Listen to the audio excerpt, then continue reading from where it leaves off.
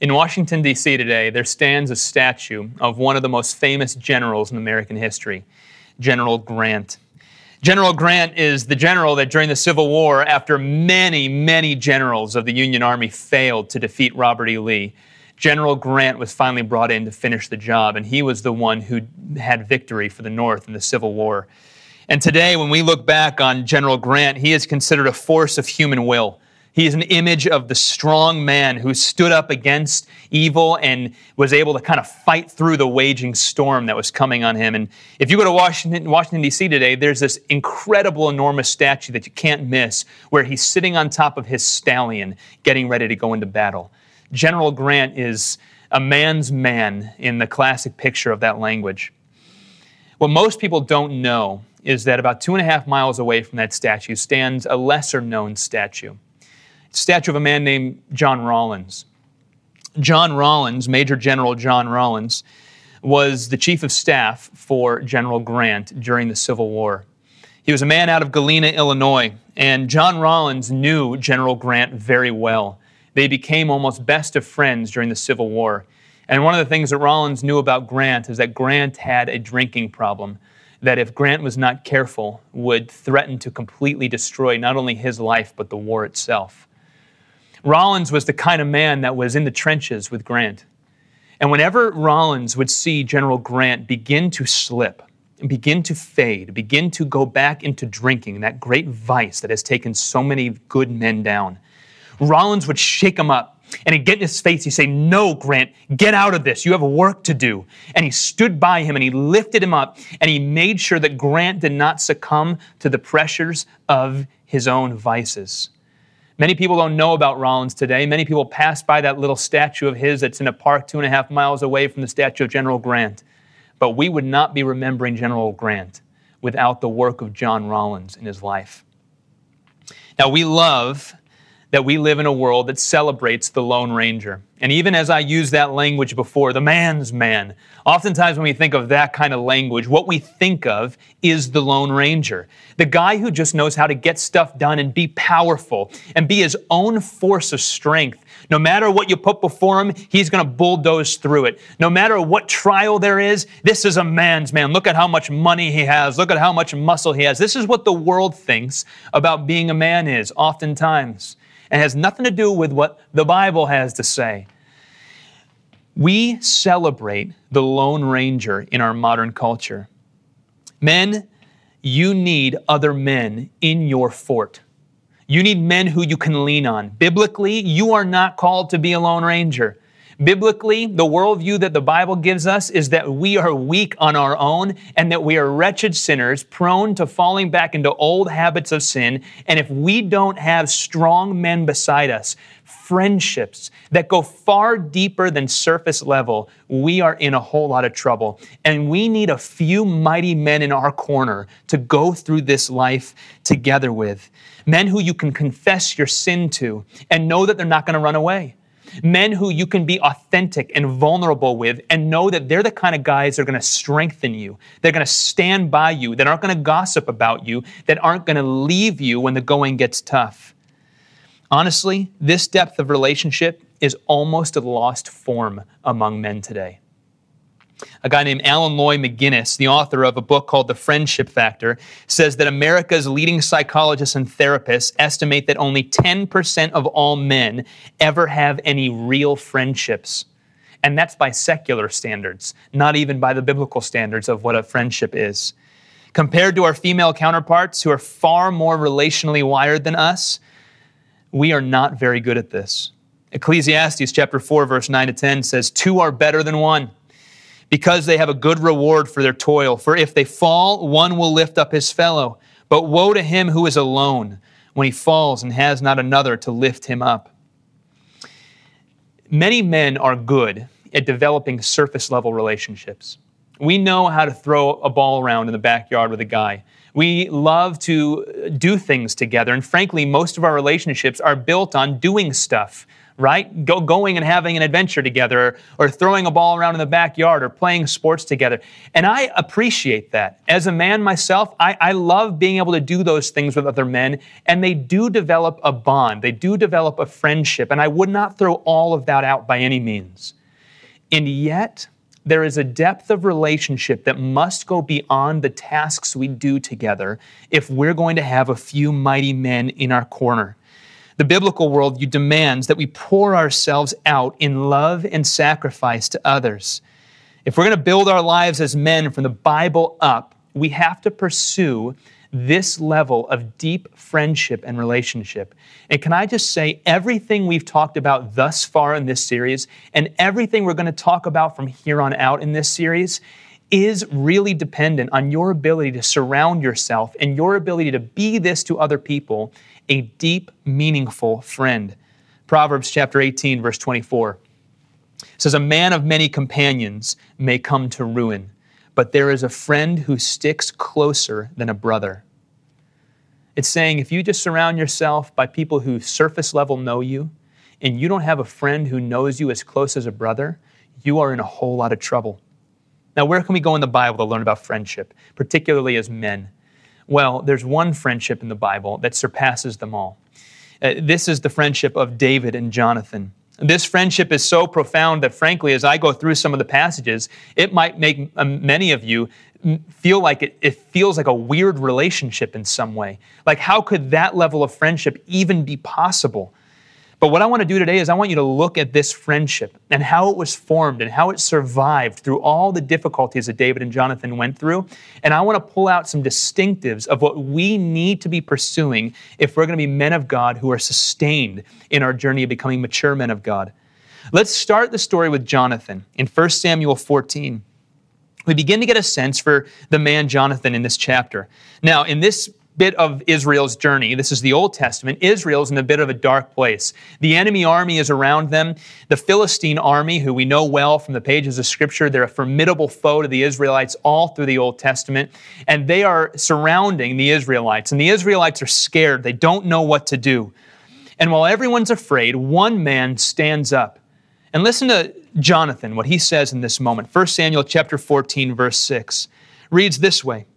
Jonathan said to the young man who carried his armor, "Come, let us go over to the garrison of these uncircumcised," referring to the Philistines. "It may be that the Lord will work for us, for nothing can hinder the Lord from saving by many or by few." So Jonathan goes, just him and his armor bearer, goes right into the Philistine camp. He says, "I'm a man of God. I am not going to cower in fear at the enemies of the people of God. I'm going to go straight in here, and I'm going to trust the Lord of God to deliver us." So Jonathan goes to battle. 1 Samuel chapter 14, verses 13 and 14 read this way. "Then Jonathan climbed up on his hands and feet, and his armor-bearer after him, and they fell before Jonathan and his armor-bearer, killed them after him. And that first strike, which Jonathan and his armor-bearer made, killed about 20 men within, as it were half a furrow's length in an acre of land.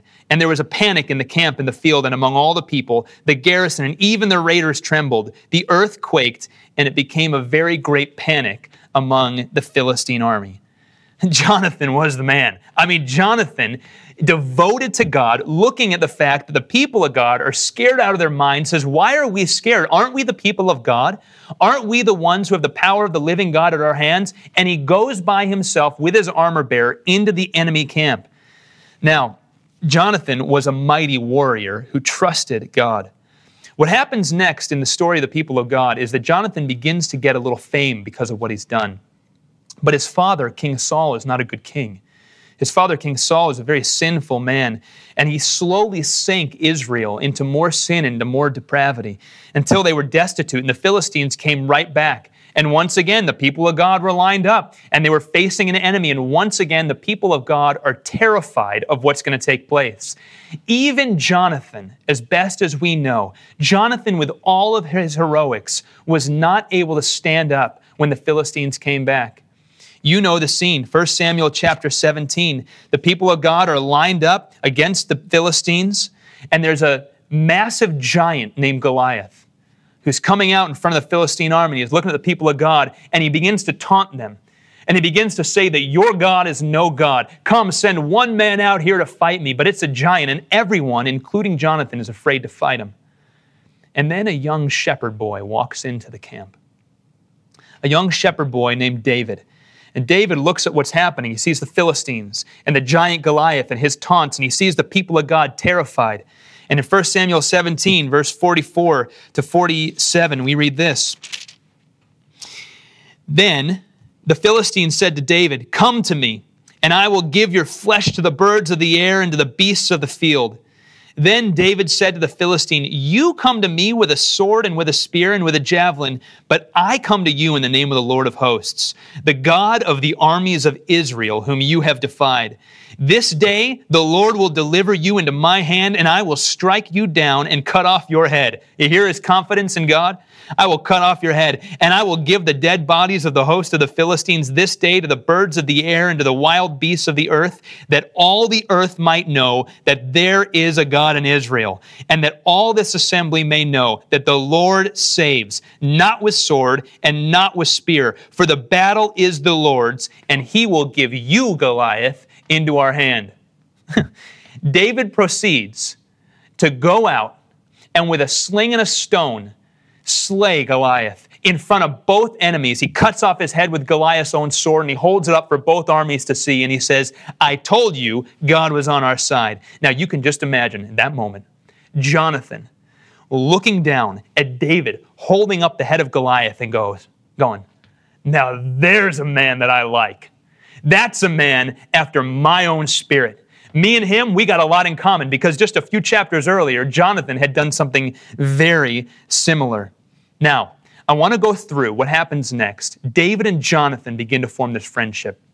And the first thing we see is that they had lives that were in alignment. They had lives in alignment. The first thing we see about David and Jonathan is that they wanted the same thing. Both David and Jonathan desired to see God honored and glorified. That was the pinnacle of their life. The reason for their existence is that they were men of God who said, we do not want any of the enemies of the people of God to triumph. So long as we're alive and as we have breath, we are going to fight and live to see the God of Scripture glorified and honored and lifted up and his enemies taken down. And Jonathan looked into David and he said, I see a part of my heart, you've got it too. And they formed a friendship. These two seemingly very different men. Jonathan was a prince, the son of King Saul. David was a shepherd boy. And yet, even though they had so much not in common, they had this in common. They loved the Lord, and they weren't going to put up with people tearing down the name of God. Notice that their alignment was primarily around their worship of God. Both of them were men of God. When both of them spoke, they pointed back to God. They said, God is the one that will deliver us. He is the one that is capable. And both of these men had aligned their life to say, I am living for God. They wanted to live lives that were unmistakably, passionately lived out for God. They weren't afraid to be the one guy going in this direction when everyone else seemed to be going in that direction. And because of that, they found a unity with each other. Man, I cannot stress this enough. You need men around you who know and love Jesus Christ and who are on that path with you. And you need to be in alignment with it. There's got to be a mutual passion to see each other grow both individually and together as men of the Word and as men passionately following after Christ. Is it wrong to have good friends who aren't Christians as a Christian man? No. I've got plenty of wonderful friends who are non-Christians. I love them dearly. I spend much time with them.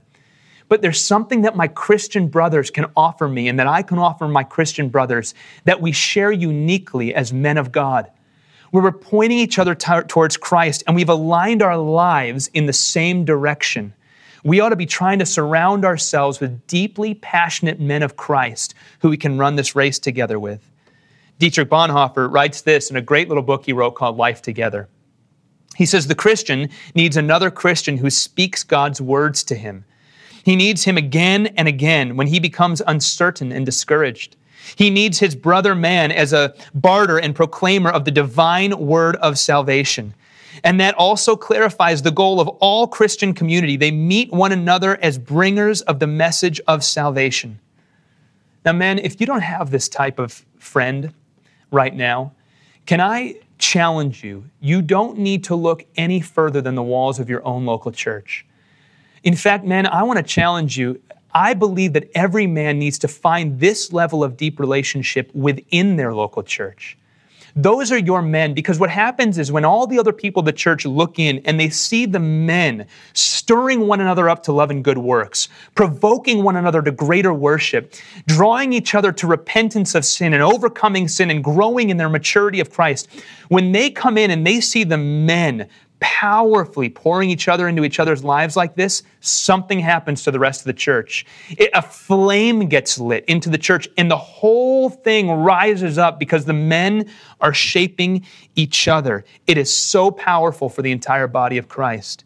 Men, you got to find friends who are in alignment with you in terms of your pursuit of Christ. Number two, you need men who are friends who consider the other as greater than themselves. Who consider the other as greater than themselves.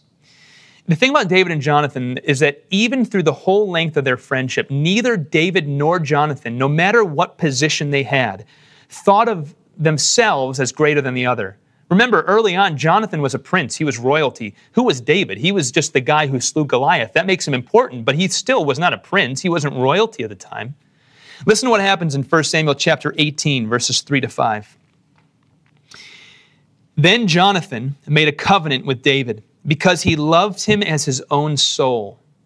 You got any friends you can say that about? Because he loved him as his own soul. And Jonathan stripped himself of the robe that was on him, and he gave it to David, and his armor, and even his sword, and his bow, and his belt. And David went out and was successful wherever Saul sent him, so that Saul set him over the men of war. And this was good in the sight of all the people, and also in the sight of Saul's servants. Now, this is a almost bizarre moment where the prince, Jonathan, takes off his robe and his armor and his sword, and he places it on David. And it's a symbolic gesture in front of everybody where Jonathan looks to David and he says, "You're a greater man than me." Now, Jonathan didn't have to do that. He was the prince. He was royalty. How many princes would do that? How many men in a greater position would look to someone in a lesser position and say, "I honor you"? But Jonathan looked to David and said, "My friendship with you is such that I'm not concerned with my own greatness. I want you to succeed." For the people of God, this is the deepest form of relationship that can be made. Jonathan made a covenant with David, is what we're told in verse 3. We talk about marriages between a man and a woman as a covenant, as the deepest form of relationship. But here, there's this covenant of friendship that's being made. This commitment to one another, where God's at the center of it, where we're striving and lifting up each other, that's considered a covenant. It's this deep intertwining of two men's souls, saying we are in this for each other. Jonathan is invested in David's life, and he's more concerned almost for David's life than he is for his own. Now, can you imagine a friend like that? Imagine going through this life with a couple guys in your corner that think that way about you. Now, at the same time, imagine being that man to someone else. See, if you want that in your corner, you're going to have to be that to somebody else. This type of friend is only formed with incredible intentionality. To find men that are as concerned for your well-being, with your family's well-being, with your career, with your heartache, to find men that are as concerned for all of that for you as they are for themselves is rare and almost impossible, if not for the power of God in the center of Christian community. But let me tell you, you can find it, and you can be that person in other men's lives. Men have to have some men around them who care this much about them. Remember the New Testament. Jesus lays this out for us in the New Testament. Paul writes in Philippians chapter 2, "Do nothing from selfish ambition or conceit, but in humility count others as greater than yourselves. Let each of you look not only to his own interests, but also to the interests of others." I want to argue that David and Jonathan, what they had, to be honest, was only a shadow of what you can have today. They lived in the Old Testament. That was before the outpouring of the Holy Spirit that unites men in a new powerful way by the blood of Jesus Christ. That was all in the Old Testament, but now you have even more at your disposal. Jesus shed his blood on the cross. He's united us. He's called us to be one as he is one with the Father, Son, Holy Spirit. He's given us a unity empowered by the Spirit that drives men together in fellowship and lifting each other up. It's only possible to count others more significant than yourself in this way in its fullness because of what Christ offers you. What David and Jonathan had is a shadow of the fullness of what you can have if you choose to live into it. And if you choose to be that in other people's life.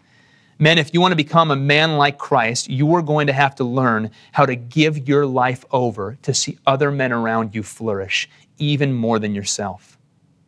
Number 3, there was a behind-the-scenes love. There was a behind-the-scenes love. Now, what do I mean by that? Mature friendship requires a profound strength of friendship that takes place even when no one is looking, even when each other aren't looking. Now, here's what happened in the story of David and Jonathan. As David's popularity began to grow in Israel, it became essentially a threat to King Saul. Saul should have been the most famous person in the land. He was King Saul. And yet all of a sudden, everyone is celebrating King David's victories in the streets. They're saying that King David has killed more men than King Saul. And King Saul, because he was a weak man with a lot of insecurities, because he didn't know his identity was first rooted in God, became incredibly insecure. And he was very jealous of David. He didn't like the fact that people were singing David's praises more than they were singing Saul's praises. And so King Saul began to hate David, and in fact began to persecute David, and even tried to kill him a number of times. But listen to what Jonathan does for David when Jonathan is sitting at dinner with his father, King Saul, and David is not present. 1 Samuel chapter 19, verses 4-6. We read this. And Jonathan spoke well of David to Saul his father. Now, King Saul was raging at the time in anger towards David. And Jonathan spoke well of David to Saul and to Saul his father, and said to him, let not the king sin against his servant David, because he has not sinned against you, and because his deeds have brought good to you. For he took his life in his hand, and he struck down the Philistines, and the Lord worked a great salvation for all Israel. You saw it and rejoiced. Why then will you sin against innocent blood by killing David without cause? And Saul listened to the voice of Jonathan. And Saul swore, as long as the Lord lives, he shall not be put to death. See, Jonathan was David's greatest ally and advocate, even when David wasn't in the room. When Saul spoke ill of David, Jonathan was quick there to correct it and to say, no, don't speak that way about that man. I know that man. He's a great man of God. That man, he's a man that you want around you. He's the kind of man that's going to lift others up. He's the kind of man that we're going to get much further as a people of God because he's here and he's a part of it. And he wouldn't let people whisper and gossip about David so long as he was in the room. Men, what I'm describing is a deep trust in each other. A trust that is confident that your friends have your back when you're not there. That they're not going to gossip and slander about you. That even though they know your weaknesses, that even though they know your mistakes, and even though they know that they could get ahead because they have information about you that other people don't have, they're not going to share it. They're going to be confident, and not only are they not going to share it, but they're going to lift you up behind the scenes. They're going to make you look great when you're not there. Proverbs 16:28, a dishonest man spreads strife, and a whisperer separates close friends. The quickest way to ensure that you will never have this level of friendship with another man is if you become a gossip. If you're the kind of man that cannot keep trust, if you're the kind of man that doesn't truly believe that your role is to be the servant to other men and to lift them up and to see them flourish, but rather you're still self-centered and egocentric and trying to get ahead yourself, and you see people as objects rather than people to pour yourself out in love and service to, because Jesus, the one true man, poured himself out in love and service towards you. If you're still in an earthly way of thinking, you'll never have this kind of friendship. You'll never experience it, and you will miss out because God's made you for it. You need a behind-the-scenes kind of love when it comes to the deep friendships of men in your life. Number 4, strength and support in times of crisis. strength and support in times of crisis. Later in 1 Samuel, David's on the run from Saul. Now, you just heard what Jonathan had done. Jonathan had convinced Saul to stop trying to kill David, but Saul was a dangerous man, and he quickly changed his mind. And for several years, David goes on the run. Saul is literally hunting him to kill him. He's sending out his military to chase him down, and David is on the run with just a few ragtag group of men with not much to call themselves an army at all. They're running away from Saul. And you got to imagine that Jonathan is probably one of Saul's leading commanders at the times. David's men are hungry, they're tired, they're exhausted. They've been running for a couple of years probably at this point. Their hope is still in God, but they're growing weary. And then 1 Samuel 23, verses 16 to 18, we read this. As Saul is persecuting and chasing David, verse 16, and Jonathan, Saul's son, rose and went to David at Horesh and strengthened his hand in God. Hear that language. Jonathan rose, found David, and strengthened his hand in God. And he said to him, do not fear, for the hand of Saul my father shall not find you. You shall be king, David, over Israel, and I shall be next to you. Saul my father also knows this. And the two of them made a covenant. There's that language again. The two of them made a covenant before the Lord. David remained at Horesh, and Jonathan went home.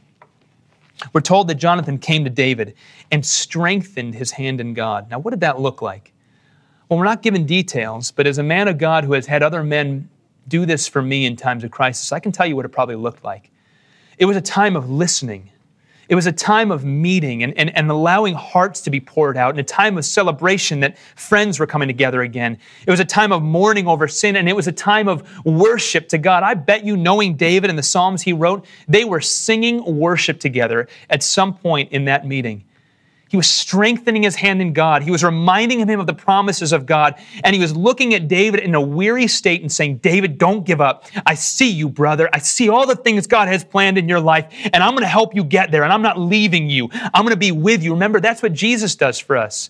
Jesus, the one true man, says, I'll never leave you nor forsake you, and I'm giving you my Holy Spirit to lift you up when you feel weak, because I'm not leaving you in your weariness. And that's what good friends do for each other. Jonathan came to David in David's brokenness. Jonathan didn't just stand aside. Now keep this in mind. Jonathan was a busy man. He had everything. He was royalty. He was a military guy. He had men under his command. He probably was a family man at that point. We know he has kids. We'll get to that point in just a little bit. His father's King Saul. He was risking losing everything. I'm guessing Jonathan would have been put to death by his own father if his father found out that he was betraying him by going off and sneaking to David.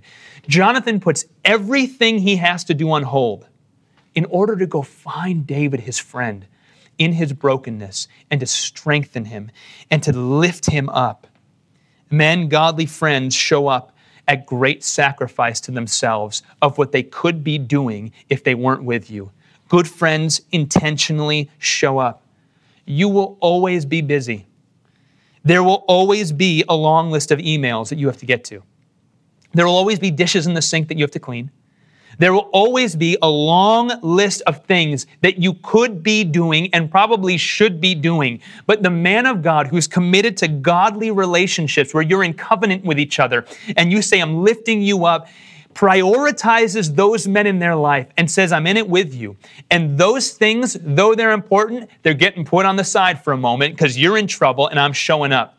When good friends call at 2 a.m. in a broken place and say, I need a man to talk to, the other man gets out of bed, drives to the friend house and says, I'm here and I'm not going anywhere. I've seen this take place in the church and it's beautiful. And men, if we want to form these types of friendships, there has to be an intentionality. Once again, we come back. We're modeling this out of our love of Christ. This is the church. Christ died for the church, for his bride, and he's filled us with his Spirit to be in relationship and to have a unity among ourselves that matches the type of unity that God has with himself in the Trinity, that you may be one as we are one, says Jesus in the high priestly prayer. We can have this if we commit to each other. It's difficult to have this kind of friendship with every man you know. It's almost impossible. You can't. But you can choose a few men to surround yourself with, who know you and who you know them, and you are going to show up on a dime when it's needed, the way Jonathan showed up for David. Finally, a commitment to the future. A commitment to the future. A few chapters later, David is once again being hunted by Saul. Jonathan was able to hold Saul off with his wise words for just a little bit, but soon enough, just as we saw, David is being hunted by Saul. And Jonathan and David have this conversation before they part ways from each other for a little bit. We read this in 1 Samuel chapter 20. David's just about to go on the run, and Jonathan and David have a conversation with each other. 1 Samuel chapter 20, verses 13 to 17. We read this. Jonathan said to David, "The Lord, the God of Israel, be witness. When I have sounded out my father about this time tomorrow, or the third day, behold, if he is well disposed towards David, shall I not send and disclose it to you? But should it please my father to do you harm, the Lord do so to Jonathan and more also, if I do not disclose it to you and send you away that you might go in safety. May the Lord be with you, as he has been with my father. If I am still alive, show me the steadfast love of the Lord, that I may not die. And do not cut off your steadfast love from my house forever, when the Lord cuts off every one of the enemies of David from the face of the earth." And then verse 17, we read similar language. "And Jonathan made David swear again by his love for him, for he loved him as he loved his own soul." Jonathan looks to David, not knowing what the future is going to hold. And he says, "Look, we're in this together. And whatever happens to me, David, will you swear to my family? Will you swear you'll take care of my family? That you'll look upon my house and you'll be good to my family, even if I die in the process?" See, what he's saying is our friendship exceeds just you and me. We're taking an interest in the larger household that we're a part of and in all of our affairs. See, godly men care about the entire family of other godly men. When something happens in the family member of a good friend's life, we take interest of it. At the very end of 1 Samuel, Jonathan dies in battle. And David writes this powerful poem about the death of both Saul and Jonathan. It's a lament. And we read it in 2 Samuel 1, verses 25 to 26. David laments over the death of Jonathan. He says, "How the mighty have fallen in the midst of the battle. Jonathan lies slain on the high places. I am distressed for you, my brother Jonathan. Very pleasant have you been to me. Your love for me was extraordinary, surpassing the love of women." You can feel the pain. And I love that last line. Your love to me has surpassed even the love of women. They developed this brotherhood, this friendship, that when David reflects on the death of this friendship, he realizes that this was perhaps one of the most profound relationships in his entire life, surpassing even the love of women.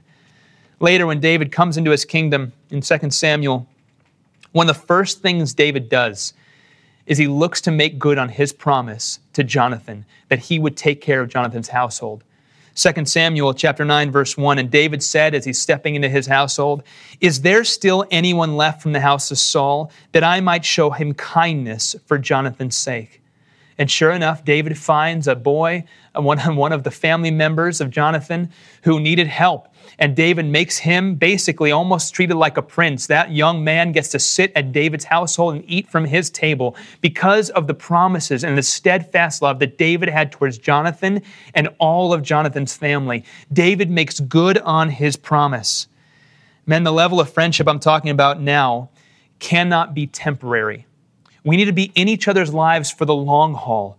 We need to see each other through the generations and through the decades of our life and be with us through all the mountain peaks and the valleys that we're going to come through, because life is long. There's many years to live. It's a marathon, and there's great seasons and there's tough seasons, and you need a few good men, a few brothers in arms to go through them with. That's what David had in Jonathan. I got a few of those men in my life. These are men that I get together with regularly, and we pour our heart out to each other. We talk about the difficulties that we're going through. We all know each other's families, and we know each other's friends. We know each other's kids, and we're celebrating the things that are happening in our kids' lives with each other, and we're watching our friends' kids grow up, and we're for each other, and we're committed to one another. And it takes work. It takes diligence to pursue that kind of friendship. But can I tell you, You can have it if you chase after it. I want to close this with a very important word. I hope you don't take this lightly. Men, like I said, we're very good at surface level friendships. We know how to throw a ball with each other. We know how to have a fun time together. But I want to challenge you. You've got to make that awkward first step of going past just doing stuff together and of getting to know each other relationally, getting to know our hearts, getting to know our sense of worship in Christ, getting to know our weaknesses and where we're vulnerable and our insecurities, and then investing in each other in such a way that we become better men of God, better worshipers, better husbands to our wives and fathers to our children, and better leaders in our church and community. Why? Because there's other men committed to seeing us flourish. Can I challenge you, if you're doing this in a group of men, you might not need to look beyond the men you're doing this with right now. You might just need to look around the room that you're in and see other men and probably know that if you don't have what I'm talking about, they might not have it either. And what might need to happen is for you to take an intentional step to beginning to form this kind of friendship. Your spiritual maturity and your journey depends on it. I'm grateful for you joining me this week, and I look forward to seeing you next week.